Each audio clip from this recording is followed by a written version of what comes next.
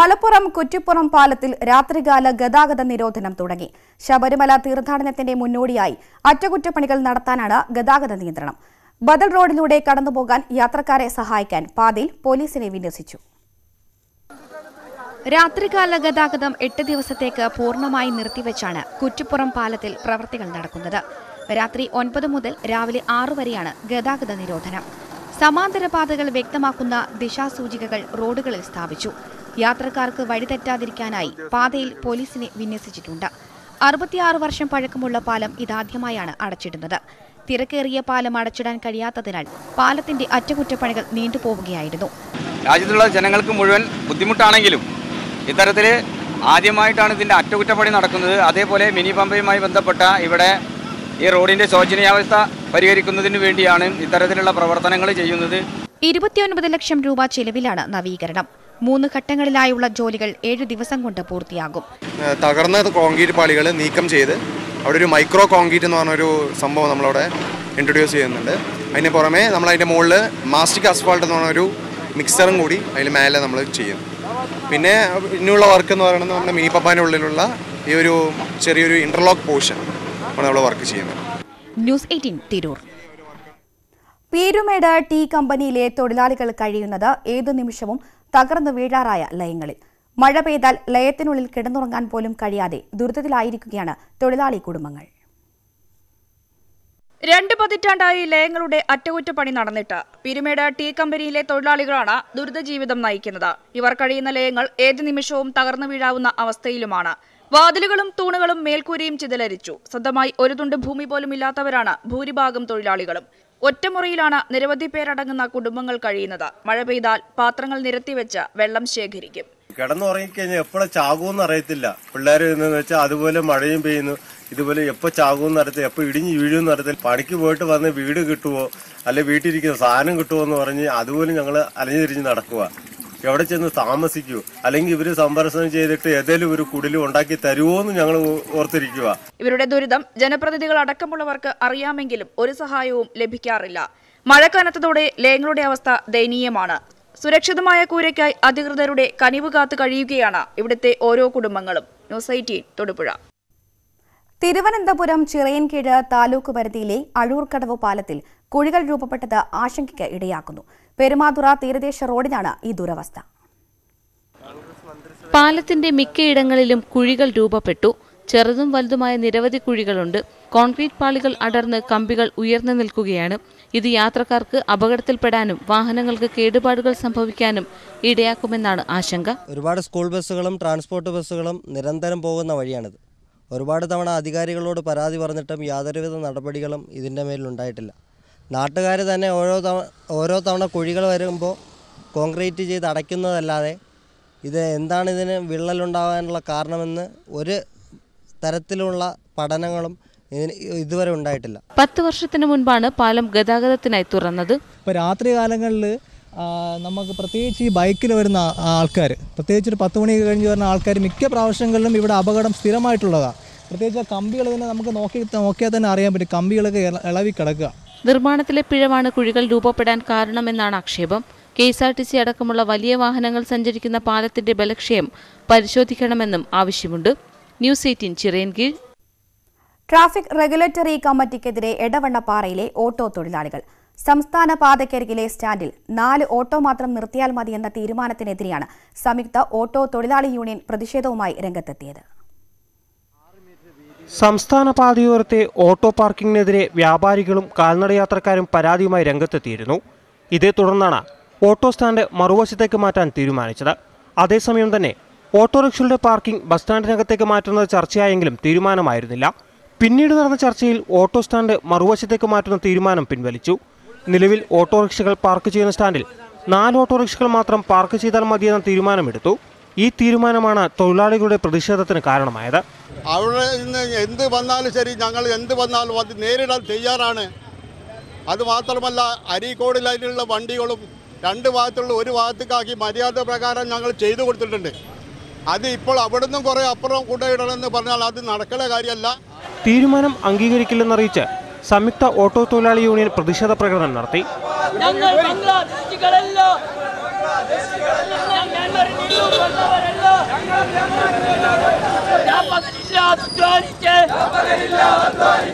നിലവിലെ സ്ഥിതി തുടരാനാണ് ഓട്ടോ തൊഴിലാളികളുടെ തീരുമാനം. ന്യൂസ് 18 എടവണ്ണപ്പാറ. ഇടുക്കി കുറ്റ്യാർ വാലിയിൽ തോട്ടം തൊഴിലാളികൾക്ക് ഭൂമി വിതരണം ചെയ്യാനുള്ള നടപടികൾ ഉടൻ പൂർത്തിയാകും. റവന്യൂ വകുപ്പിന്റെ പരിശോധന അവസാന ഘട്ടത്തിലാണ്. ഭൂമി അളന്നു തിരിച്ച് വിതരണം ചെയ്യുന്നതിന് 4.5 ലക്ഷം രൂപയാണ് ദേവികുളം പഞ്ചായത്ത് വകയിരുത്തിയത്. 9 വർഷം മുമ്പാണ് ഭൂരഹിതരായ 2300ഓളം തോട്ടം തൊഴിലാളികൾക്ക് 5 സെന്റ് സ്ഥലം വീതം പതിച്ചു നൽകിയത്. സ്ഥലം അളന്നു തിരിക്കാത്തതിനാൽ ഇതുവരെ വിതരണം നടന്നില്ല. നിരവധി സമരങ്ങൾക്കൊടുവിലാണ് പരിശോധനകൾ പൂർത്തീകരിച്ച് ഭൂമി അളന്നു തിരിച്ചു നൽകാൻ തീരുമാനമായത്. റവന്യൂ വകുപ്പിന്റെ പരിശോധനകൾ അവസാന ഘട്ടത്തിലാണ്. 40 ഹെക്ടറിലെ കാട് വെട്ടിത്തെളിച്ച് ഭൂമി വിതരണത്തിനായി ഒരുക്കാൻ പഞ്ചായത്ത് 4.5 ലക്ഷം രൂപയാണ് വകയിരുത്തിയത്. ഈ 2300ഓളം പേരുടെ പട്ടയ വെരിഫിക്കേഷൻ നടപടികൾ തഹസിൽദാരുടെ നേതൃത്വത്തിൽ ദേവികുളം താലൂക്ക് ഓഫീസിൽ നടന്നു വരികയാണ്. 2100ഓളം കഴിഞ്ഞു എന്നാണ് അറിയാൻ കഴിഞ്ഞത്. റവന്യൂ വകുപ്പ് വെരിഫിക്കേഷൻ നടപടികൾ പൂർത്തീകരിച്ചാൽ ഈ മാസം അവസാനത്തോടെ ഭൂമി അളന്നു തിരിച്ച് നൽകാനാകും. ഇതിന്റെ ഭാഗമായി റവന്യൂ പഞ്ചായത്ത് അധികൃതർ കുറ്റ്യാർ വാലിയിൽ സന്ദർശനം നടത്തി. News 18 Munnar. Malappuram Vettilappara village assistant N ഗോപാലകൃഷ്ണനെ suspend ചെയ്തു. ഭാര്യ മാതാവിന്റെ പേരിൽ വ്യാജ പട്ടയം നിർമ്മിക്കാൻ രേഖകൾ ചമച്ചുവെന്ന് കണ്ടെത്തിയതിനെ തുടർന്നാണ് നടപടി. ഇയാൾ വ്യാജരേഖയുണ്ടാക്കി ആദിവാസി ഭൂമി തട്ടിയെടുക്കാൻ ശ്രമിച്ചെന്നും കണ്ടെത്തി. ഇതിന്റെ അടിസ്ഥാനത്തിലാണ് നടപടി. കൊട്ടാരക്കര ഗവൺമെന്റ് മോഡൽ നഴ്സറി സ്കൂളിൽ അടിസ്ഥാന സൗകര്യങ്ങൾ മെച്ചപ്പെടുത്തണമെന്ന ആവശ്യം. അധ്യാപകരുടെ കുറവും താൽക്കാലിക അധ്യാപകരുടെ ശമ്പളമില്ലായ്മയും പ്രതിസന്ധിയാണ്. 57 വർഷം പഴക്കമുള്ള ഗവൺമെന്റ് മോഡൽ നഴ്സറി സ്കൂളിന്റെ പ്രവർത്തനമാണ് പ്രതിസന്ധിയിലായത്. ഗവൺമെന്റ് ബോയ്സ് ഹയർ സെക്കൻഡറി സ്കൂളിനോട് ചേർന്നുള്ള നഴ്സറി സ്കൂളാണെങ്കിലും സ്വതന്ത്രമായാണ് പ്രവർത്തനം. സ്കൂളിന്റെ ചുറ്റുമതിൽ അപകടാവസ്ഥയിലാണ്. കെട്ടിടത്തിന്റെ ചോർച്ച പരിഹരിക്കാൻ നടപടിയില്ല. കൊട്ടാരക്കര ഉപജില്ലയിലെ ഏക ഗവൺമെന്റ് മോഡൽ നഴ്സറി സ്കൂളാണ് അവഗണന നേരിടുന്നത്. തീരെ ചെറിയ കുഞ്ഞുങ്ങളാണ് ഇവിടെ പഠിക്കുന്നത്. കെട്ടിടമെല്ലാം മേൽക്കൂരയൊക്കെ മെയിൻ്റനൻസ് ചെയ്തിട്ട് വർഷങ്ങളായ രീതിയാണ്. ക്ലാസ് റൂമിനകത്ത് ലൈറ്റുകളോ ഒത്തിരി സൗകര്യങ്ങളും ഇല്ലാതെയാണ് ഇതിപ്പോൾ പ്രവർത്തിച്ചുകൊണ്ടിരിക്കുന്നത്. ഡെയിലി വേജസിന് ഒരു അധ്യാപികയെ നിയമിച്ചിരുന്നു, അവർക്ക് ശമ്പളവും കിട്ടുന്നു. ഇപ്പോൾ ഈ വർഷം ഒരു അധ്യാപികയെ നിയമിച്ചു. കഴിഞ്ഞ 5 മാസമായിട്ട് അവർക്ക് ശമ്പളം കൊടുത്തില്ല. 2 വർഷം മുൻപ് സ്ഥിരം അധ്യാപിക വിരമിച്ചു. ഇതിനുശേഷം വന്ന താൽക്കാലിക അധ്യാപികയ്ക്കാവട്ടെ ശമ്പളം പോലും കിട്ടുന്നില്ല. ആവശ്യത്തിന് വിദ്യാർത്ഥികളില്ലാത്തതാണ് ശമ്പളം നിരസിക്കാൻ കാരണമെന്നാണ് PTA ആരോപണം. ന്യൂസ് 18 കൊട്ടാരക്കര. പട്ടാമ്പി ഉപജില്ലാ കലോത്സവത്തിന് കൊടിയേറി. 79 വിദ്യാലയങ്ങളിൽ നിന്നായി 4000-ൽ പരം കലാപ്രതിഭകൾ മാറ്റുരയ്ക്കുന്ന കലോത്സവം പട്ടാമ്പി ഗവൺമെന്റ് ഹയർ സെക്കൻഡറി സ്കൂളിൽ 21 വേദികളിലായാണ് നടക്കുന്നത്.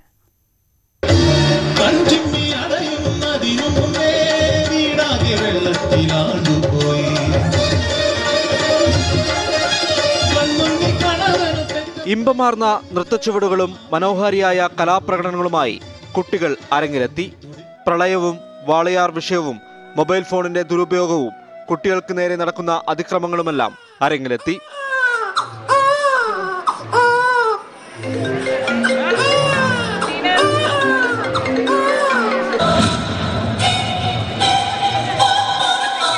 നഗരസഭാ ചെയർമാൻ KSBA തങ്ങളായിരുന്നു ഉദ്ഘാടകൻ. ഇവിടെ ഒരു മാലയിൽ കോർത്ത പുഷ്പങ്ങളെ പോലെ വിവിധ ജാതിയും മതവും ഒക്കെ ജീവിക്കുന്ന ലോകത്തിലെ ഏറ്റവും വലിയ ജനാധിപത്യ രാജ്യമായ നമ്മുടെ രാജ്യത്ത് അത് നിലനിർത്താൻ പോലും ഈ കലക്ക് വലിയ പങ്കുണ്ട് എന്നുള്ളത് നമ്മൾ മനസ്സിലാക്കണം. കാണികൾക്കും ആസ്വാദകർക്കും ഏറെ പ്രിയപ്പെട്ട നൃത്തവിഭാഗത്തിലെ കലാമത്സരങ്ങൾ അരങ്ങേറി.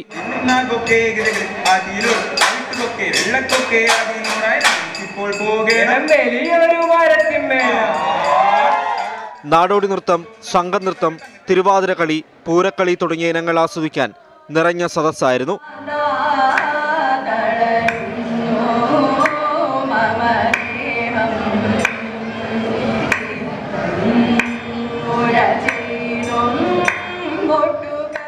ന്യൂസ് 18 പട്ടാമ്പി.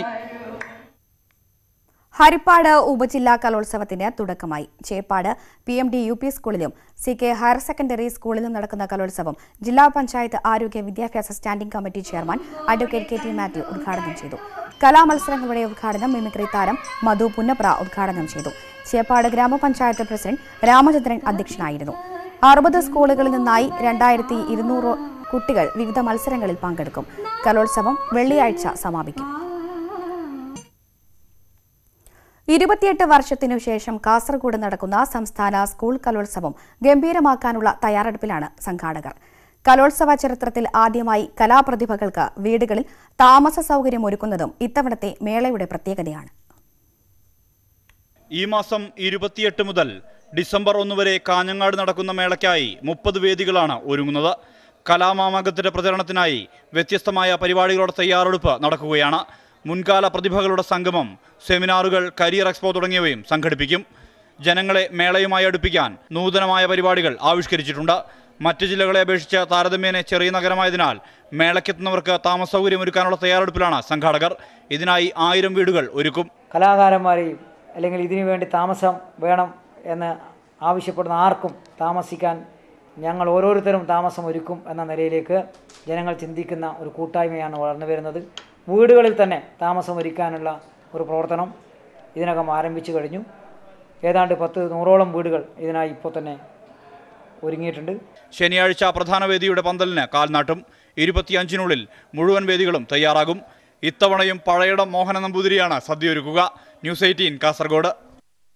വെള്ളക്കെട്ട് മൂലം ദുരിതമനുഭവിക്കുകയാണ് മലപ്പുറം ചെറുവട്ടൂർ നൂഞ്ഞിക്കരയിലെ കർഷകർ.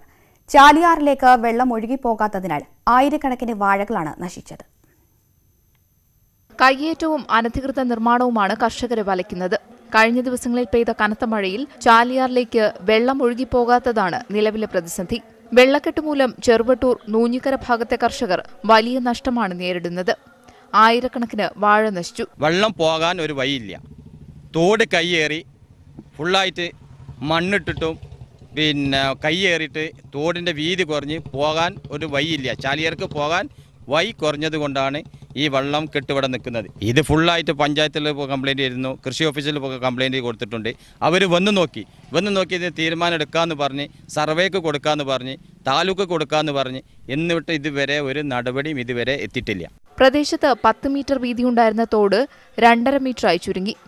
ബാക്കിയിൽ ഭാഗത്ത് തോടിന് കുറുകെ സ്ഥാപിച്ച പൈപ്പ് പ്രശ്നം സൃഷ്ടിക്കുന്നതായി കർഷകർ പറയുന്നു. തോട് പൂർവ്വസ്ഥിതിയിലാക്കി പ്രശ്നം പരിഹരിക്കണമെന്ന ആവശ്യം ശക്തമാണ്. ന്യൂസ് 18 അരീക്കോട്. 2 ദിവസത്തെ കേരള വെറ്ററിനറി സയൻസ് കോൺഗ്രസിന് മറ്റന്നാൾ വയനാട്ടിൽ തുടക്കമാകും. ഇന്ത്യൻ വയനാട് പൂക്കോട് വെറ്ററിനറി സർവകലാശാലയിലാണ് പരിപാടി. രാജ്യത്തെ വിവിധ വെറ്ററിനറി സർവകലാശാലകൾ, കോളേജുകൾ, സ്ഥാപനങ്ങൾ തുടങ്ങിയവയിൽ നിന്നായി 4000-ഓളം ശാസ്ത്രജ്ഞരും അധ്യാപകരും വിദ്യാർത്ഥികളും പങ്കെടുക്കും. സമ്മേളനം മന്ത്രി കടന്നപ്പള്ളി രാമചന്ദ്രൻ ഉദ്ഘാടനം ചെയ്യും. കൊല്ലത്ത് ക്യാൻസർ രോഗികൾക്ക് കീമോ ചികിത്സ നൽകുന്ന ജില്ലാ ആശുപത്രി യൂണിറ്റിന്റെ പ്രവർത്തനം മാതൃകാപരമായ 1 വർഷം പൂർത്തിയാക്കുന്നു. 2529 കീമോതെറാപ്പിയാണ് 1 വർഷത്തിനിടെ നടന്നത്. അതേസമയം ചികിത്സ എന്നതിലുപരി രോഗം വരാതിരിക്കാൻ ജീവിതശൈലിയിൽ ഉൾപ്പെടെ അച്ചടക്കം പാലിക്കണമെന്ന നിർദ്ദേശമാണ് ഡോക്ടർമാർ നൽകുന്നത്. അർബുദബാധയുണ്ടായാൽ ചികിത്സയ്ക്ക് തിരുവനന്തപുരം RCC ആയിരുന്നു കൊല്ലം ജില്ലക്കാരുടെ പ്രധാന ആശ്രയം. ഈയൊരവസ്ഥയ്ക്കാണ് കഴിഞ്ഞ 1 വർഷത്തിനിടെ മാറ്റം വന്നത്. അത്യാധുനിക രീതിയിലാണ് ജില്ലാ ആശുപത്രിയിലെ കീമോതെറാപ്പി യൂണിറ്റിന്റെ പ്രവർത്തനം. 1 വർഷത്തിനിടെ നടന്നത് 2529 കീമോതെറാപ്പി. ദിവസവും 10 കീമോയാണ് നിശ്ചയിച്ചിട്ടുള്ളതെങ്കിലും 18 എണ്ണം വരെ നടക്കുന്നുണ്ട്. 1 വർഷം കൊണ്ട് ഇത്രയും ഒരു അച്ചീവ്മെന്റ് എടുത്തത് വളരെ നല്ലൊരു കാര്യമായിട്ട് തോന്നുന്നുണ്ട്. ഇപ്പോൾ ഇവിടെ ഞങ്ങളുടെ ഷോർട്ട് കമ്മിങ്സ് എന്ന് പറയുന്നത് സ്റ്റാഫ് ഷോർട്ടേജ് ആണ്. ഒരു ഡോക്ടർ ഇപ്പോൾ ഉള്ള ആൾ ട്രാൻസ്ഫർ ആയി പോയിട്ടുണ്ട്, അടുത്ത ആൾ ഉടനെ തന്നെ ജോയിൻ ചെയ്യും. പിന്നെ നമ്മുടെ സ്റ്റാഫ് നഴ്സുമാരുടെ ഷോർട്ടേജും എല്ലാം ഒക്കെ ഉണ്ടെങ്കിലും ഹോസ്പിറ്റലിൽ നിന്നും പഞ്ചായത്തിൽ നിന്നുമുള്ള പരമാവധി സപ്പോർട്ടിലാണ് ഈ കാര്യങ്ങൾ മുന്നോട്ട് പോയിക്കൊണ്ടിരിക്കുന്നത്. ആരോഗ്യ ഇൻഷുറൻസ് ആനുകൂല്യങ്ങൾ ഉള്ളതിനാൽ ചികിത്സയ്ക്ക് ഭീമമായ ചെലവില്ല. APL കാർഡുകാർക്ക് 100 രൂപയും BPLന് 500 രൂപയുമാണ് രജിസ്ട്രേഷൻ ഫീസ്. ഡോക്ടർമാർ ഉൾപ്പെടെ മുഴുവൻ ജീവനക്കാരും RCCയിൽ നിന്ന് പരിശീലനം നേടിയവരാണ്. അതേസമയം ജീവനക്കാരുടെ എണ്ണത്തിലെ കുറവ് പരിഹരിക്കപ്പെടേണ്ടതുണ്ട്. ന്യൂസ് 18 കൊല്ലം. തൊഴിൽ രംഗത്ത് ആലപ്പുഴയ്ക്ക് പുത്തൻ നേട്ടമായി അസാബ് സ്കിൽ പാർക്ക് താൽക്കാലിക ക്യാമ്പസിൽ പ്രവർത്തനം തുടങ്ങുന്നു. 1 മാസം മുതൽ 1 വർഷം വരെ ദൈർഘ്യമുള്ള 10 കോഴ്സുകളാണ് ആദ്യഘട്ടത്തിൽ ഉണ്ടാകുക. ഉന്നത വിദ്യാഭ്യാസ വകുപ്പിന്റെയും പൊതുവിദ്യാഭ്യാസ വകുപ്പിന്റെയും സംയുക്ത സംരംഭമാണ് additional skill acquisition programme. Kalavoor Valavanad Puthenkavu ദേവീക്ഷേത്ര മൈതാനത്താണ് കേന്ദ്രം താൽക്കാലികമായി പ്രവർത്തിക്കുക. ജില്ലാ പഞ്ചായത്ത് അനുവദിച്ച 1.5 ഏക്കർ സ്ഥലത്ത് തുടങ്ങിയിട്ടുള്ള നിർമ്മാണം പൂർത്തിയാകുന്ന മുറയ്ക്ക് അസാബ് അവിടേക്ക് മാറ്റും.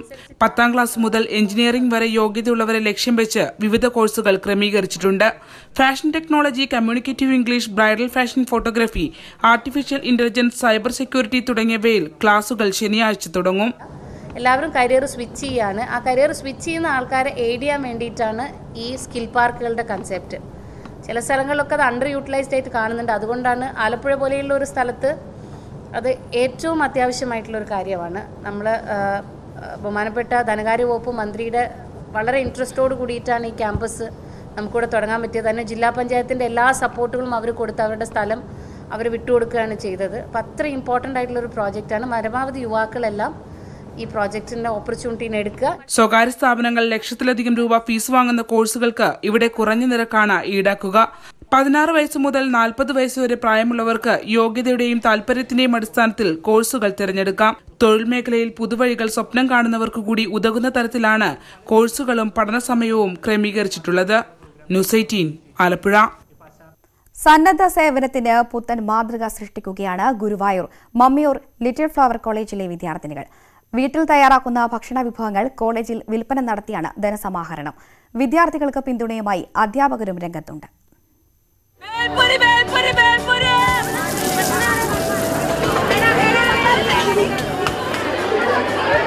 നാവിൽ കൊതിയൂറും വിഭവങ്ങളാണ് വിദ്യാർത്ഥികൾ വിൽപ്പനയ്ക്കായി കോളേജിൽ എത്തിക്കുന്നത്.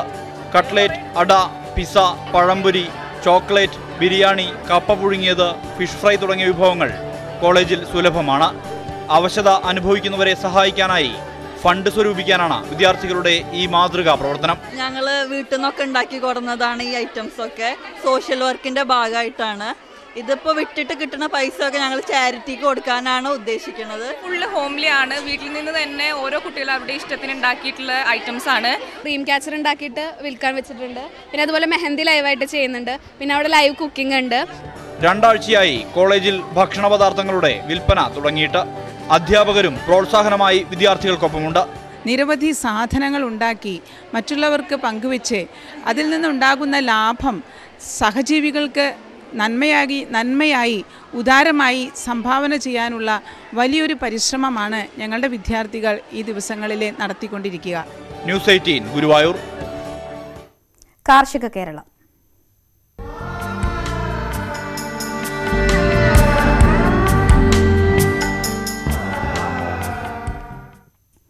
കോതമംഗലത്തെ സ്കൂൾ വളപ്പിൽ ജൈവ പച്ചക്കറി കൃഷിക്ക് തുടക്കമായി.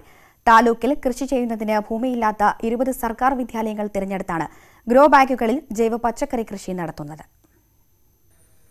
സ്കൂൾ ആവശ്യത്തിനുള്ള പച്ചക്കറി സ്വന്തമായി കൃഷി ചെയ്യുകയാണ് ലക്ഷ്യം. പയർ, വഴുതന, തക്കാളി, ചീര, വെണ്ട, പാവൽ തുടങ്ങിയവയാണ് കൃഷി ചെയ്യുന്നത്. താലൂക്കിൽ കൃഷി ചെയ്യുന്നതിന് ഭൂമിയില്ലാത്ത 20 സർക്കാർ വിദ്യാലയങ്ങൾ തിരഞ്ഞെടുത്താണ് ഗ്രോ ബാഗുകളിൽ ജൈവ പച്ചക്കറി കൃഷി നടത്തുന്നത്. പദ്ധതിയുടെ താലൂക്ക് തല ഉദ്ഘാടനം കോതമംഗലം ടൗൺ UP സ്കൂളിൽ തഹസിൽദാർ റേച്ചൽ കെ വർഗീസ് നിർവഹിച്ചു. സ്വന്തമായി കൃഷി ചെയ്യാൻ ഭൂമി കുറവുള്ള 20ഓളം സ്കൂളുകളിലാണ് ഗ്രോ ബാഗുകൾ പച്ചക്കറി കൃഷി ആരംഭിച്ചിട്ടുള്ളത്. ഈ ജൈവ പച്ചക്കറി കൃഷിയുടെ സംരക്ഷണവും പരിപാലനവും മാധ്യമപ്രവർത്തന കൂട്ടായ്മയാണ് ഏറ്റെടുത്തിട്ടുള്ളത്.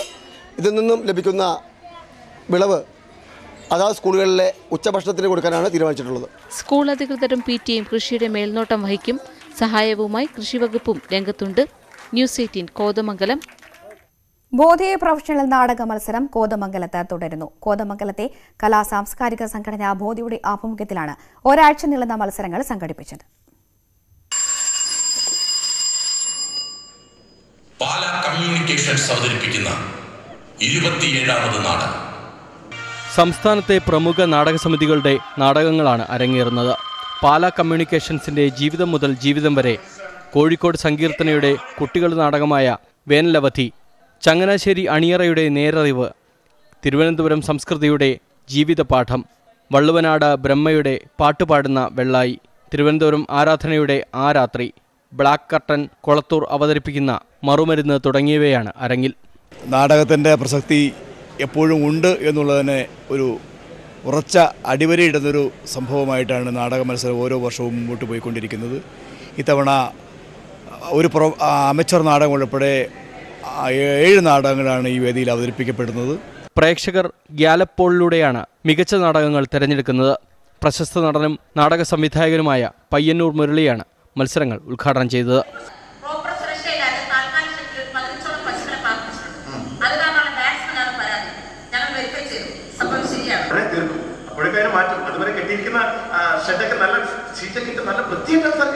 അവിടെ കൈവിട്ടു പോയല്ലോ ബാല. ന്യൂസ് 18 കോതമംഗലം. ഇത് ചിത്രശലഭങ്ങളുടെ ദേശാടന കാലം. കൂട്ടമായി ഒരേ ദിശയിലേക്ക് പറക്കുന്ന ചിത്രശലഭങ്ങൾ ഇടുക്കി ജില്ലയിലെ പലയിടത്തും വിസ്മയ കാഴ്ചയാണ്. ചിത്രശലഭങ്ങൾ വർണ്ണക്കാഴ്ചയൊരുക്കുകയാണ്. നീലക്കടുവ, അരളിശലഭം എന്നീ ഇനമാണ് കേരളത്തിൽ ദേശാടനം ചെയ്യുന്ന ശലഭങ്ങൾ. മഴ മാറി മാനം തെളിഞ്ഞതോടെ ശലഭക്കൂട്ടങ്ങൾ ആകാശത്ത് പാറിപ്പറന്ന് നടക്കുകയാണ്.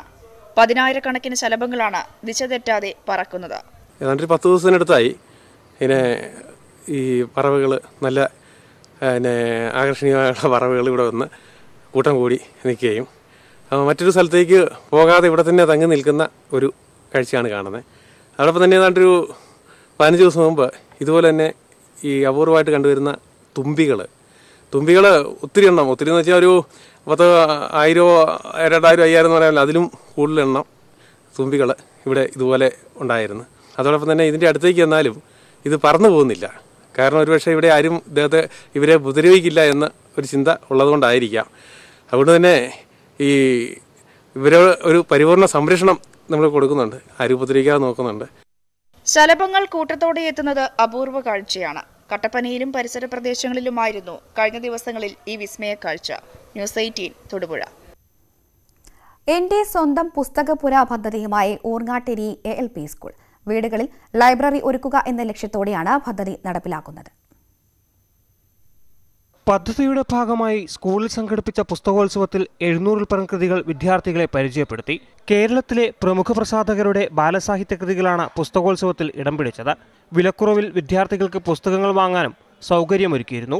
കുട്ടികളുടെ കൂടി പങ്കാളിത്തത്തോടുകൂടി നമുക്ക് എങ്ങനെ ഒരു ലൈബ്രറി സെറ്റ് ചെയ്യാൻ പറ്റുമെന്നുള്ള രീതിയിലാണ് മൊത്തം കുട്ടികൾക്ക് നമ്മളൊരു തുണിസഞ്ചി വിതരണം ചെയ്തു. ആ സഞ്ചിയിൽ അവർ അവരുടേതായിട്ടുള്ള ചെറിയ എമൗണ്ട് അവർ നിക്ഷേപിക്കുകയും ആ എമൗണ്ട് നമ്മൾ ശേഖരിച്ച് അത് മൊത്തമായിട്ട് നമ്മുടെ ലൈബ്രറിയിലേക്ക് കുട്ടികൾക്ക് ലൈബ്രറിയുടെ കമ്മീഷൻ കൂടി കുട്ടികളുടെ പുസ്തക ശേഖരത്തിലേക്ക് വരുന്ന രൂപത്തിലുള്ളൊരു സജ്ജീകരണമാണ് നമ്മൾ ഒരുക്കിയത്.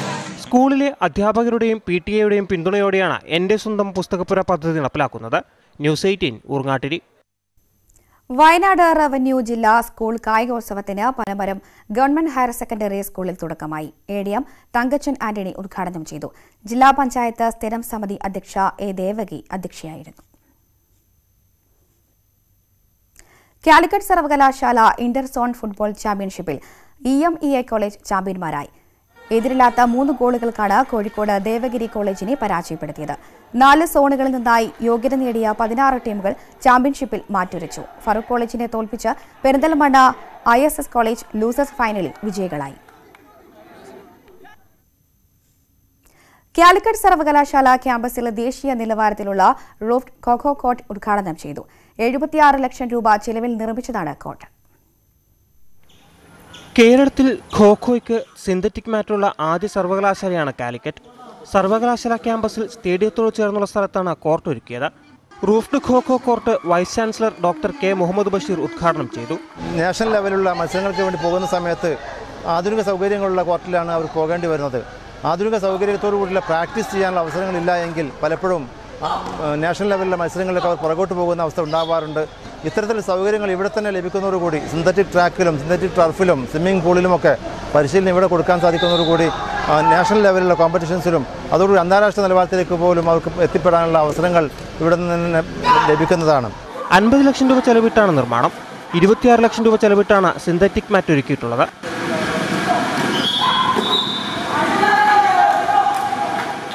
ന്യൂസ് 18 തേഞ്ഞിപ്പലം. തെന്മലയിൽ പരിക്കേറ്റ നിലയിൽ കണ്ടെത്തിയ കാട്ടാനക്കുട്ടിയുടെ ആരോഗ്യനില മെച്ചപ്പെട്ടതായി വനംവകുപ്പ് ഉദ്യോഗസ്ഥർ. അമ്പനാട് അരണ്ടൽ എസ്റ്റേറ്റിന് സമീപത്തെ തോട്ടിലാണ് ആനക്കുട്ടിയെ കണ്ടെത്തിയത്.